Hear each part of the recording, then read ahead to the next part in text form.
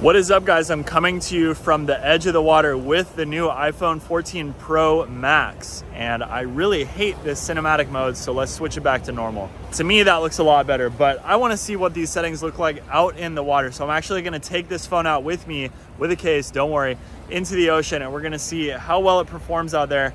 And I think it's really exciting. I haven't looked, but I don't know if there's any underwater reviews of this phone's camera. So we're gonna take it out into the ocean to test it out. This isn't a swimming pool. This isn't the backyard. We're out here in the ocean and hopefully see some sea creatures. See what this phone could be like if you wanted to take it on a trip and use it instead of a GoPro or a professional camera underwater. Using a phone case gives you a lot of access to take some amazing photos and videos without having to buy a ton of crazy new equipment, because your phone actually works so well for photos and videos. That's why I do all my vlogging from my iPhone, and this isn't an ad for iPhone or anything, but it's just what's easiest for me, and I think it looks great. And so let's get out in the water and we'll see how it goes. My name's Stranger Danger, and we're not comparing it to anything today, but you can compare it to my old footage and see if you like it better. So actually the first thing that I noticed when I got in the water was that you could really get so close, and I don't think that I had even used this feature yet, like dry or anything. And I was just like testing out the camera to look at this shell, because I knew that the phone just automatically takes better videos than the GoPro does, but I really couldn't believe how detailed it was with that macro lens that's on that phone. So then this video, Brittany, I tried using cinematic mode. I'm testing the cinematic mode. I think I gotta be closer. Oh yeah, whoa.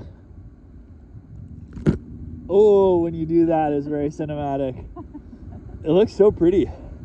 I feel like it didn't look good before. Like, it doesn't look good inside basically, because the walls make it weird, but when you're outside it looks really nice. That's not really working the way you think it is. Yeah, that's better. So something that I didn't expect was that the computer can't handle the files when they're on cinematic mode. So I don't know if it's shooting it in HVIC or whatever it's called, but it just didn't work. So I went back to just shooting normal video, luckily, because if I shot cinematic the whole time, I would have had glitchy videos the whole way. And the way that I used that one was I did a screen recording of the video playing on the screen, and otherwise it just wouldn't work in Premiere Pro. So if you're editing on a Mac, no problem, but for me on PC, it did not work. So really, really cool to test out this camera. And one thing you may be noticing here, if you've got a keen eye for it, is that it's a lot more blue on the phone.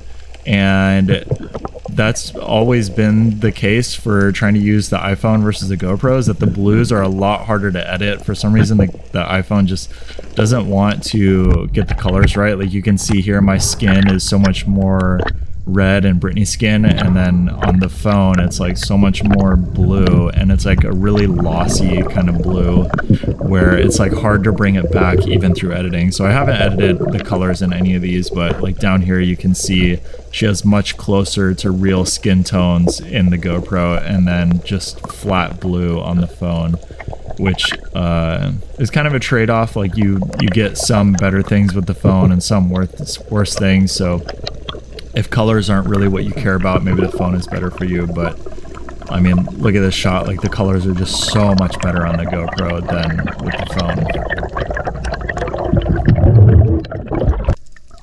So one case where the phone could be better is like this big fish came up, and he was so far away, tiny on the GoPro, but then I was able to zoom in on the phone. However, it didn't use the correct lens. Ended up looking kind of pixely there. I don't know if you could tell. Here, I wanted to like really test the limits of the macro lens. So I'm like so close, like this shell is practically touching the lens at this point. You can see like the detail on my fingertips and stuff like that. So it's so crazy to get that much detail in here.